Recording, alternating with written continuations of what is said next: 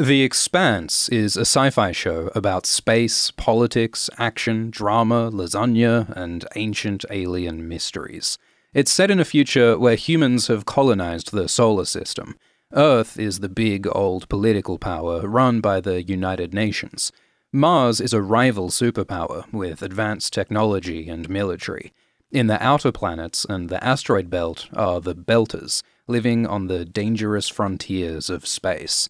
Belters have their own culture and language, and their bodies have adapted to low gravity. But the resources and wealth of the belt are still owned by the inner planets, Earth and Mars. So a group called the OPA fight for Belter rights and independence. So tensions are high between Earth, Mars, and the belt, and a single spark could cause war. In Episode 1, Holden works on a ship called the Canterbury. He used to be in the Earth Space Navy, but now he's kinda slacking and avoiding responsibility and taking his shirt off a lot. Naomi is an engineer from the Belt. She's smart and secretive about her past. Naomi is close with Amos. Amos is weird. He's emotionally detached and can be brutally violent, but he can also be friendly and loyal, and he tries to be a good man. Amos has a mysterious past involving organized crime in Baltimore. Alex is a pilot from Mars. He loves flying and cooks a mean space lasagna, and he left a wife and child back on Mars. Holden, Naomi, Amos, and Alex are the only survivors when the Canterbury and then a Martian ship are both mysteriously destroyed. Holden steps up as a leader to protect his crew. They steal a Martian warship and name it Rocinante, which is a reference to a story about a foolish, heroic knight. Because Holden's heroism is often impulsive and naive, and sometimes does more harm than good. Naomi becomes his voice of reason, helping him make better choices, and they eventually start a relationship. The destruction of these ships sparks conflict between Earth, Mars, and the Belt. The Martians blow up the moon Phoebe, Earth blows up the moon Deimos, and the system hurtles towards all-out war. With the help of OPA leader Fred Johnson, the Roci crew investigate who started this conflict, which leads them to Eros and Miller. Miller is a washed-up, beat-down, cynical, crooked cop who doesn't really believe in anything anymore. But he investigates the disappearance of a girl called Julie Mao. He learns that she rejected a life of wealth and privilege to fight for the belt with the OPA. She's tough and determined and selfless, and Miller comes to love her, without ever having met her, almost like a religious faith.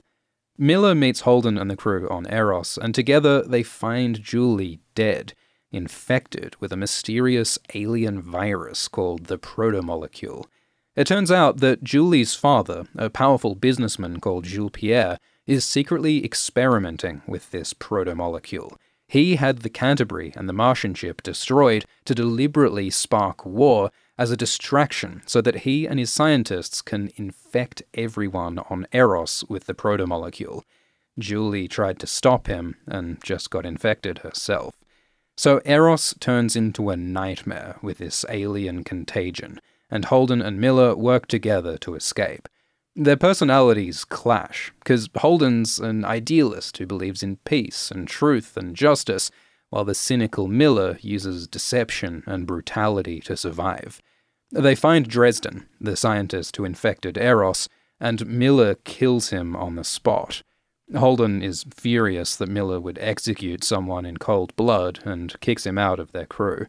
But on Eros, the protomolecule is consuming the bodies and minds of infected people, and seems to be building something.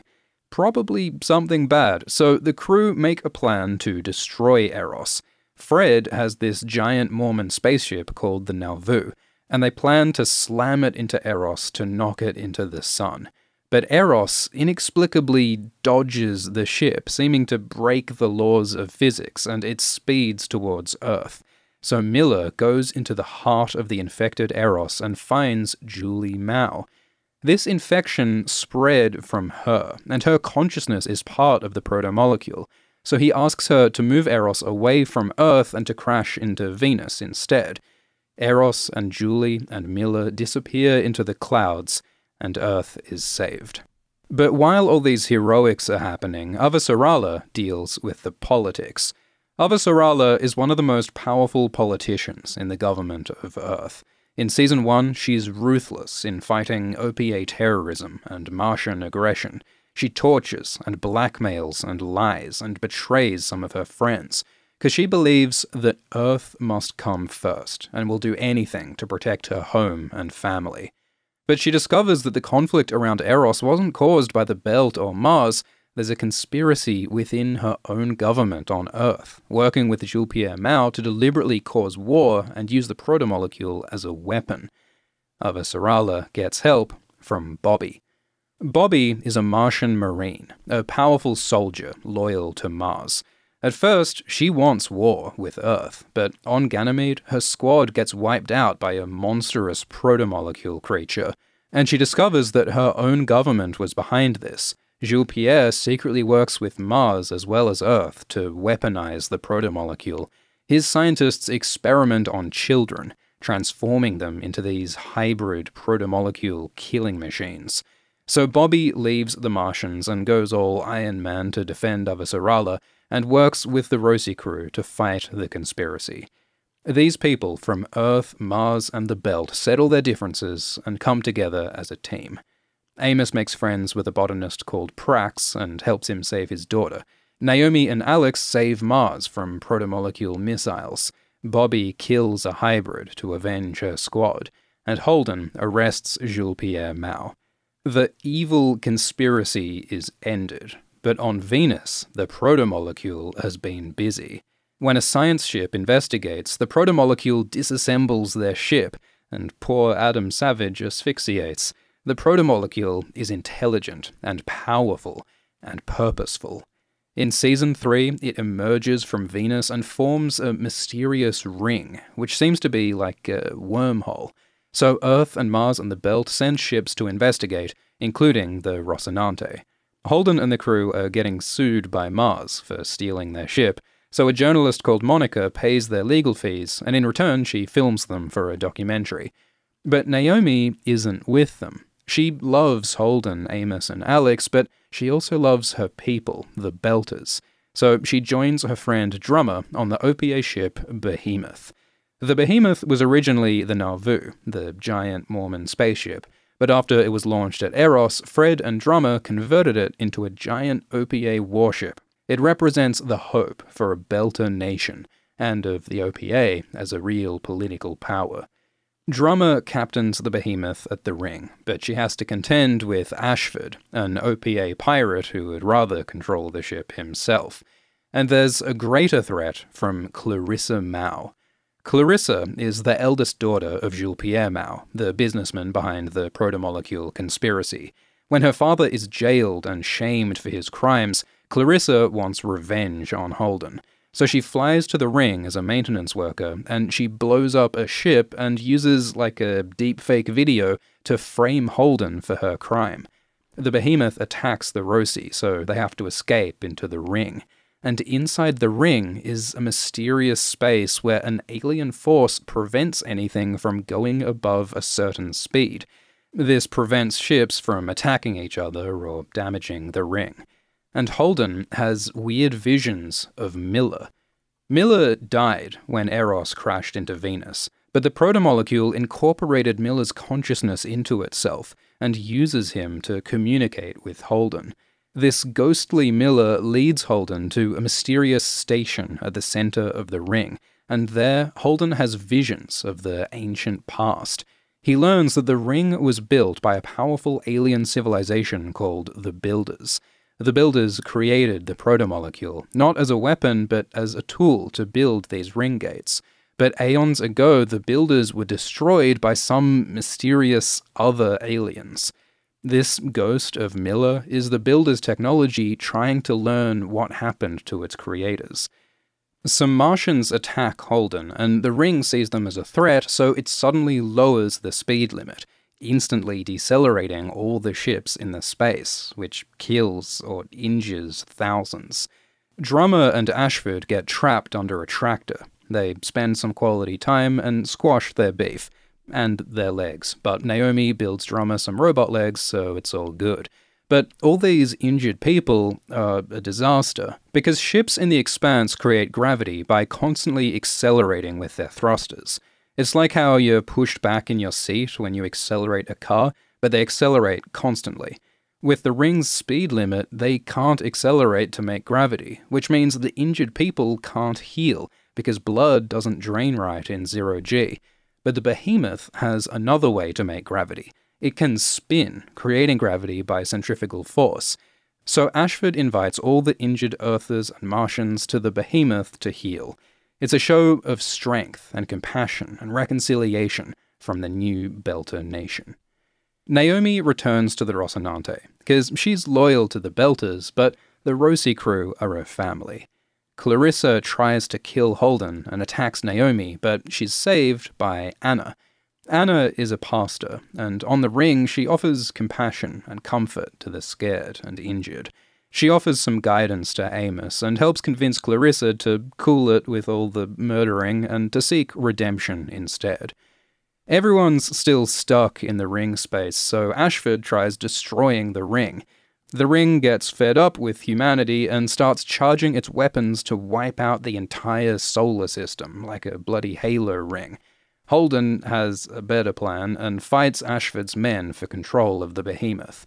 With the heroism of the Roci crew, Drummer, Bobby, Anna, and even Clarissa, they defeat Ashford, and they shut down all their ships to show the ring that they're not a threat. The ring then chills out and reveals its true purpose. It opens 1,000 new gates, wormholes to distant star systems with habitable worlds. These are thousands of new opportunities for land and resources and freedom. So in Season 4, humanity ventures into new worlds. Earth, Mars, and the Belt are at peace, and Avasarala becomes the Secretary-General of the United Nations, governing Earth. Some Belters go through the ring and settle a planet called Illus, where they discover some mysterious alien protomolecule-looking structures. So Holden and the crew investigate. They land on the alien planet, and Naomi walks under a sky for the first time. As a Belter, she grew up in low gravity, so this planet is hell on her body. So she and Alex stay in the Roci in orbit. On Illus, Holden tries to make peace between the Belter settlers and an Earth corporation who want the planet for themselves. Their leader, Mercury, kills some Belters and calls them terrorists. He's a brute, but he's not all wrong. Some of the Belters do blow up a ship full of people in their desperation to keep their new home. Holden investigates the alien structures. The ghost of Miller leads him to reactivate some billion-year-old alien machinery, which malfunctions and explodes, sending a massive tidal wave at their settlement and disabling their ships. They take cover in one of the structures, but it's full of deadly alien slugs, and everyone except Holden goes blind from an infection, and they're running out of food. It's a really shitty time. So Miller guides Holden to a mysterious ancient weapon. Billions of years ago, the builders who created these structures and rings and the protomolecule were destroyed by some other aliens using these weapons. Miller puts himself into a body and steps into the weapon to disable all the alien tech on the planet and to destroy himself. So the tortured ghost of Miller is finally put to rest, and the planet is safe. Holden has a Western showdown with Mercury and captures him, rejecting his lawless, brutal, Wild West ethos in favor of peace, justice, and due process. Amos has a relationship with one of Mercury's soldiers, and she forces him to choose between her and Mercury or the Roci crew, and he chooses the Roci. Alex and Naomi pull some smart moves to keep their ships in the air, including using a railgun as a thruster. They protect a Belter who was a terrorist but was nice about it, and they leave a scientist called Elvie to study the remaining alien artifacts. So the crew save Illus, but this alien technology remains a mystery. On Earth, Avasarala fights a political battle. She is challenged in an election by a rival, Nancy Gao, and Avasarala pulls some dirty tricks to try and win. She leaks and lies and orders a military strike that ends up killing civilians. In the end, Avasarala loses the election, and her husband Arjun leaves because she put politics and pride ahead of her morals and her family. Without Arjun and without her power, who is Avasarala now? On Mars, Bobby gets kicked out of the military for constantly disobeying orders to go save the world, and life on Mars is kinda depressing now. Martians had worked together for generations to terraform the red planet into a habitable world. But now that there are thousands of already habitable planets beyond the ring, Mars is kinda pointless. People leave. Bobby had believed in the Martian dream, but now that dream is dying. And her new boyfriend who buys her waffles leaves as well. So Bobby gets involved with some criminals who steal Martian technology and sell it on the black market. It seems harmless at first, but she discovers that it's linked to a dangerous conspiracy. In the ring, the OPA ship Behemoth is renamed to Medina Station. It's the hub of a new Belter nation, and the gateway to the worlds beyond the ring. It's run by Ashford and Drummer, and they learn that peace is hard. They try to cooperate with Earth and Mars, but many Belters still hate the inner planets. There are attacks by a Belter extremist called Marco Inaros. Back in the day, Naomi had a son with Marco called Philip. Naomi left Marco because she didn't want to be involved in Marco's terrorism, and Naomi hasn't seen her son since. Marco believes that peace between Belters and the inner planets is impossible, and they need to fight for their future. So Marco plans a terrible attack, using Bobby's stolen Martian technology. He gets an asteroid and paints it with Martian stealth tech and launches it towards Earth. This could kill billions of people, and with the stealth tech, they won't see it coming. So will Earth be saved? Will Bobby uncover a Martian conspiracy? Will Holden discover the mysteries of the alien builders? Will Naomi reunite with Marco and Philip? Will Alex and Amos make peace with their pasts? Comment below what you hope to see in The Expanse Season 5, and subscribe to this channel. We've got a video about The Expanse Season 5 coming out soon.